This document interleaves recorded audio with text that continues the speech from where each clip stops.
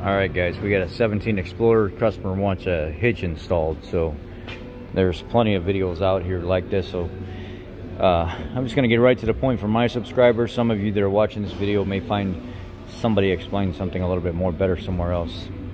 But this is my first one on the 17 model. I've done the newer ones, but the 2021's actually putting a class 3 hitch and stuff in it.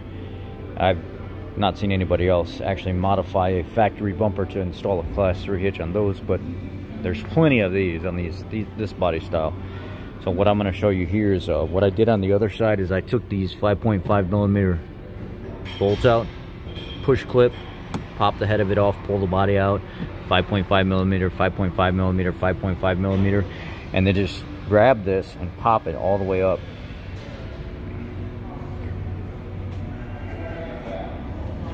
See down here, I've already got this up. Pop this all the way back here. You're gonna have to take that and pry that back out of the body, that white clip right there, because sometimes they get stuck, and then you're gonna have to insert it back into this channel right here behind, and then snap it all back in. And then you just take your hand like behind this right here and start pulling, and just realize, and go do the same thing on the other side. Now I've pulled the bolts out for the lights, and I'm going to pop the lights out because I think there's a screw back here. So what I did was I took this wiring harness and I actually unhooked it from the actual hook right here, and I just lean it up, no stress. It's not pulling on the wires too bad. And there's a Phillips push clip here, so you're going to have to back this out. Sometimes you got to put something under there and pry while you're backing the Phillips out, and then pull that out of there. And then you can come down here and get this one out, and then you can come over here, same thing, behind this light, same thing. And then work on this side and get this side apart as well. And then underneath, you're probably going to have a few screws. So let's get all this loose with it from what we can right now. So I popped it off all the way across now. I unhooked this right here from the little tab. I popped this all the way across the top. It's going to be hard to pop it, but anyway, over here, same thing. And now I'm going to lift it up in the air and get the couple screws that are underneath. All right, there's a bolt right there. There's a little bolt right there. You call it screw, whatever, bolt. And then I think we should be able to pull it off after that. I don't think it's attached to anything else. It might actually, no, I think that's it. It's just those two. That one right there and that one right there. They're 8 millimeters. Well, it's off now. It's just those two 8 mils on the bottom that we're holding it. Sometimes you'll get like little crack, like it'll be side impact modules back here attached to the side that you have to be careful for, but this is not a loaded option. This is actually the 2.3 liter turbo or something Explorer, but the other one would be the same as well. The part number for, what is that? This is a class 3 hitch. It's part number JB5Z 17 Delta 826 Bravo.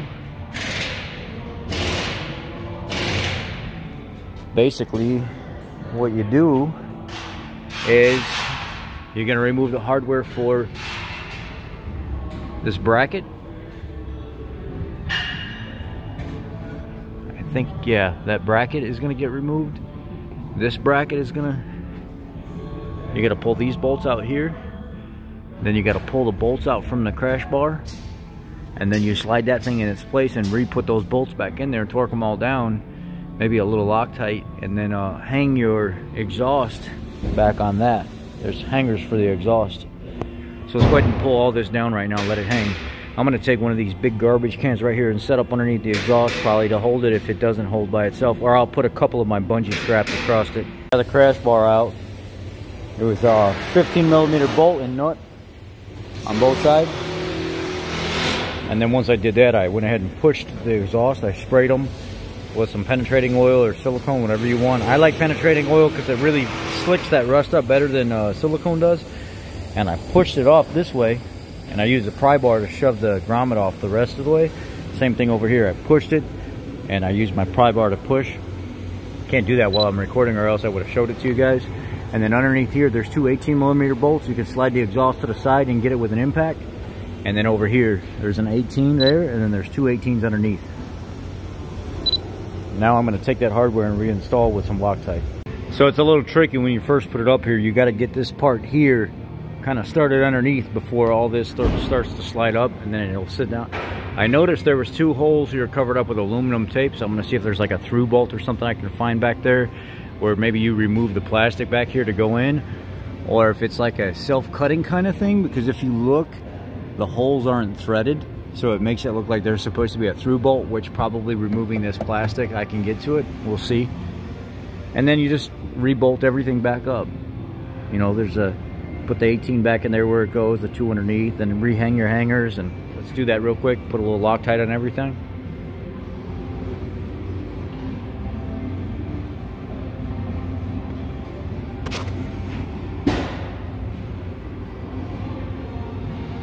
This feels like this is the right size going through there,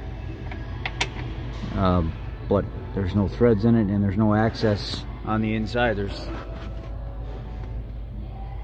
those holes that are in there don't line up with this at all, and there's no way of getting in there. So I'm actually going to go ahead and cut these bolts. I'm going to put a couple notches in there to make these bolts their own self-cutters and then run them through there. So I went over and threw a few cutting chamfers in there. I want to see if they actually run in.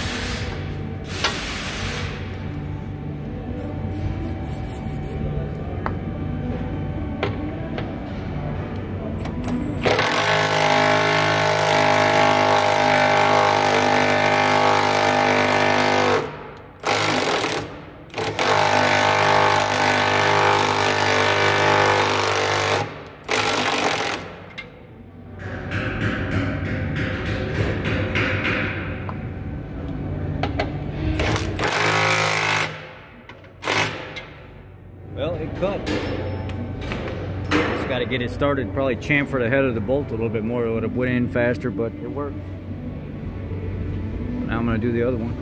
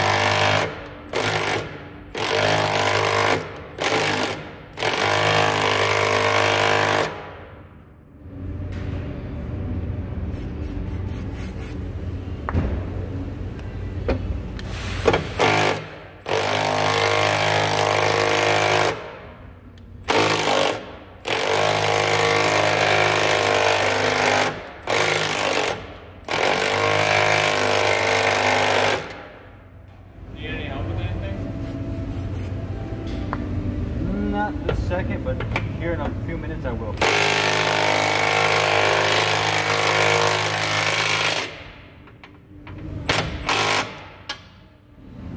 Okay, they're in.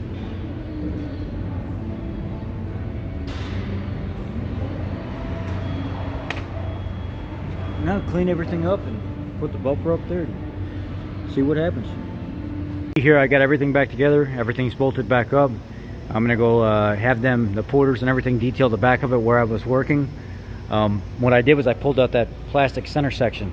And it's a pain in the ass because you got to come behind here, and all those clips have slots that they clip right into. You can see that open clip right here where my hand's at, and you got to bend, you got to pry open certain areas and stuff like that. You got to pry some of these areas open to get them out. You got to pop them out of there. Once you get them out of there, it just basically folds right off. So I went back through and I put everything back the way it goes, put the lights and everything back in, and I ordered this center section right here to actually fit the trailer hitch that comes specified with trailer brake vehicles from the factory. So I'm going to get you the part number for that right now. I forgot to pull it from the parts department. But this is how you do it. This is how you install everything. So this is your Class 3 hitch install on the Explorers. Let me go get that part number real quick. Okay, so there's the cover unit. It's a F-Boy 5 Zebra 17 Kilo 835. And then the hitch assembly, like I said, is a JB5Z 17 Delta 826 Bravo. Appreciate it, guys. That's basically the install. And then whenever the new piece comes in, you just transfer that other part over. You would snap it into its slots, and then you'd come under here and you would put some rivets in to hold the bottom. You don't need me to show you how to do that. You just go across, rivet, rivet, rivet, rivet, rivet, rivet, and then over here on the side, put a rivet. Right here, put a rivet. Oh yeah, by the way, I drilled my own holes because this part right here doesn't come threaded for a new one. So I put a 10 mil basically Torque Tech screw in there that has a cutting edge, and then I put one right here next to it because they're not threaded and I didn't have clips for it. So I actually put my own in there that was a little bit bigger than the old factory ones for better, so this thing is not jarring back and forth. So yeah, that's it. Bless. Hit that thumbs up, subscribe to the channel. I got more good content coming.